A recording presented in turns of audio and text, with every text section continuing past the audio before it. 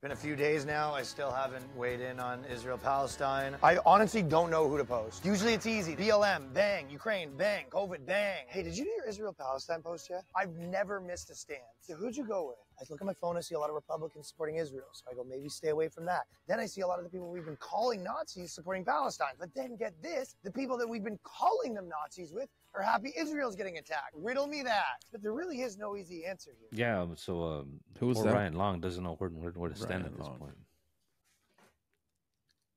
Is any sympathies for Ryan Long's positioning or lack thereof? How you doing over there, man?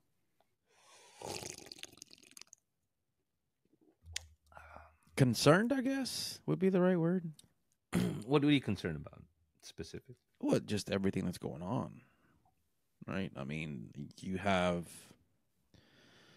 we're living at a time where we have so much access to information, but it's the quality of the information is always questioned because it's being manipulated into making people think a certain way. And it's kind of sad, and it's sad because you want to understand what's going on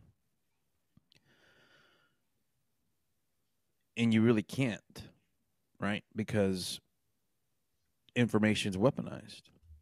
So the moment, and so even by asking for clarity, you find yourself in the predicament like Ryan Long.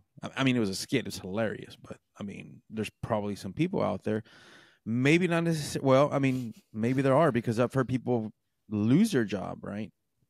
And this is all through legacy media where I heard this. And I don't know the examples off the top of my head. But, I mean, it's like, how do you understand if you already question the source of where this information is coming from?